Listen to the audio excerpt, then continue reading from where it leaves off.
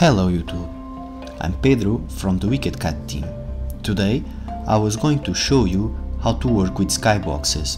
However, since some of you asked water tutorials, we are going to cover water first, and then we move to skybox.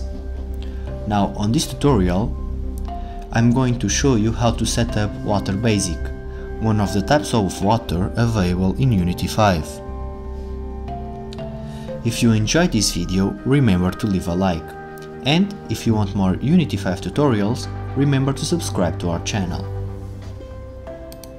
Now for this video, we will use the same terrain we used on the last couple of videos.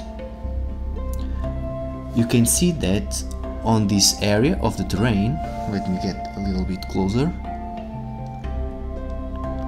On this area of the terrain, the ground is a little bit deeper. So you may want to use areas like this one to create, for example, lakes. The best way to do this is to use the Water Basic prefab. Now remember that I'm using the demo project in Unity 5, and that means I already have all the assets of the water I need.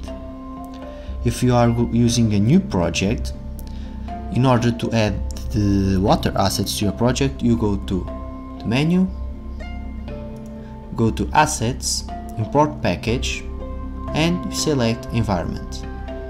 Now this will import the water assets to your project, and you can find them on the project tab. So we go here on the base folder, Assets.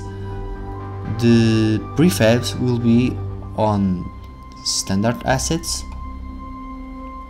Now double click on the Environment folder, and you will see we have two water folders, Water and Water Basic.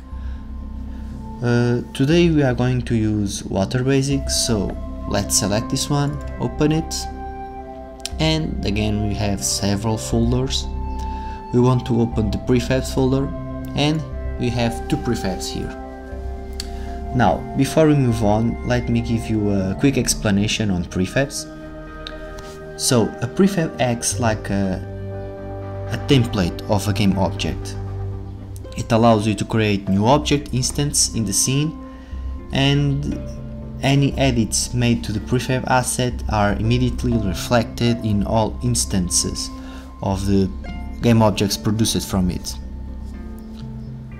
However, you can also override components and settings for each instance individually. So this can be quite helpful if you need, for example, to have several objects of the same type in the scene or in several scenes, because this way you don't need to create every single object from scratch. If you want, you can make just some adjustments to it and will automatically update all instances. Now, going back to the water, we have two prefabs. Water Basic Daylight, actually Water Basic Daytime and Water Basic Nighttime. So as you may have guessed by the names, you use the Water Basic Daytime on scenes during daytime, and you use Water Basic Nighttime on scenes during nighttime. Both of them work exactly the same way. The only difference is that the nighttime prefab is set to be a little bit darker. So right now we have, as you can see for the skybox, we have a daytime scene.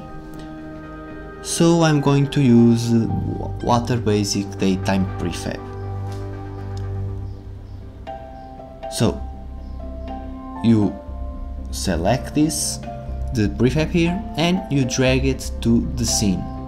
Okay, so as you can see, it places a small thing there, and we now have the Water Basic Daytime. So now that we have this object in our scene, let's adjust its position and scale. Okay, so let's change the scale, for example, with the game object with the Water Basic Daytime selected. Go to the inspector, and on scale let's set it, for example, 50-50. Okay, and we are now going to change the height. Okay, for example this height. So as you can see, we don't want water in this area, so we are going to move it a little bit. So for example this should be Z, and now a little bit on X, and okay, we're done. So now we have the water right where we wanted it. Okay, so now that we have the basic water daytime in place, let's have a quick look at what you can do with it. So you select it and we go to the inspector, and we can see we have several components. We have the transform component that we just used to place it. We have a basic water basic plane, a mesh renderer. This is where, for example, you can change the material for the water. We have a water basic script right here, and we have a water basic daytime shader. Okay, so let's make some changes. So on the mesh renderer, we can change some options like casting shadows or receive shadows, and you can also change the type of reflection you want. For this case, let's set the cast shadows to on, and let's make the water receive shadows as well.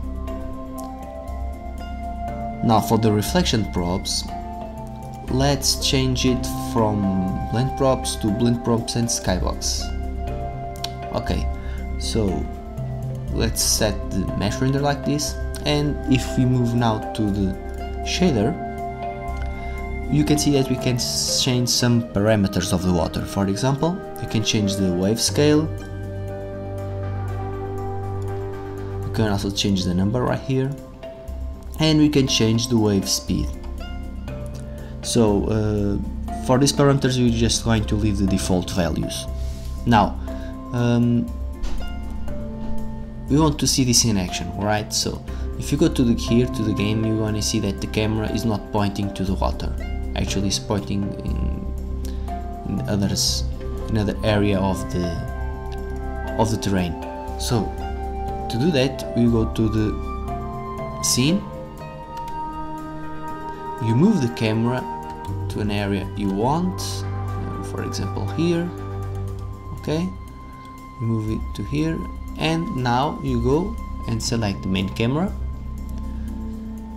Here we're going to have the camera preview. Now you go to game object, align with view. So now the camera is pointing exactly where you are looking at the scene view. So this is quite helpful. So we want to see this in action, so let's press play.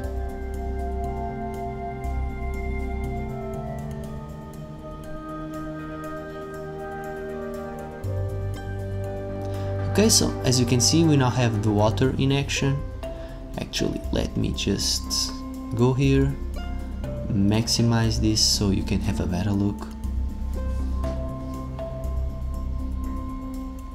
Yeah, so as you can see, we have the water in the terrain, the grass, the trees, some wind as you can see on the grass as well, and you can see some kind of waves on the water. So here you have it, guys. This is how you use water basic prefab on Unity 5. Like I said, this was the first tutorial on water, and on the following videos we are going to show you how to use the other type of water objects that you can use in Unity 5. Until then, have a nice day.